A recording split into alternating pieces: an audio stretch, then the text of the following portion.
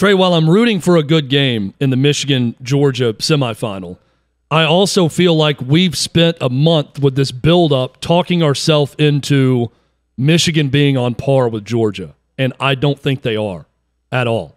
From what we've seen this whole season, I think that one game against Alabama and then what we saw with Michigan in the win over Ohio State has manipulated us into believing this is a toss-up game, and I just don't believe that to be true.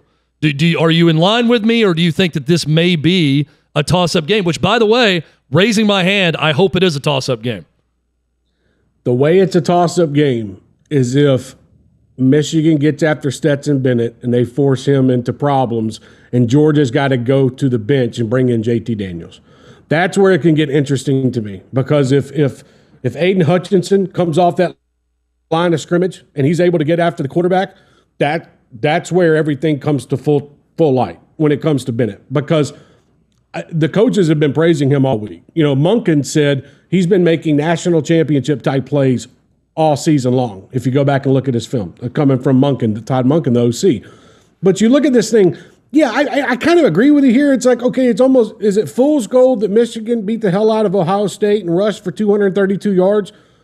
I'm kind of like, okay, maybe. But when you look at the way Georgia played against Alabama, when they had to pass the football, and Kirby Smart comes out postgame and says, look, this was our game plan the whole time. We weren't going to try to establish anything on the ground. The way Georgia beats up on Michigan tomorrow is if they get Zamir White and Cook and get them involved, maybe Kendall Milton a little bit, and they just rush the ball down Michigan's throat and keep the ball away. And Stetson Bennett hits a couple play-action passes down the field, and Georgia's all of a sudden up 17-0, and Jordan Davis along the defensive line for Georgia is coming up and putting pressure on Cade McNamara. Like, that's how I see tomorrow if Georgia's going to beat up on Michigan can go. But my biggest thing, too, is, Chad, you know, how does Georgia contain Cade McNamara at times? Because we've seen where, you know, you go back and look at that SEC title game where Bryce Young got outside the pocket a couple times and was able to make plays down the field. So how does Georgia defend McNamara, defend Haskins at running back? You know, I'm hoping it's a good game. I think Georgia should come out and win this just based off their offensive line and their rushing attack.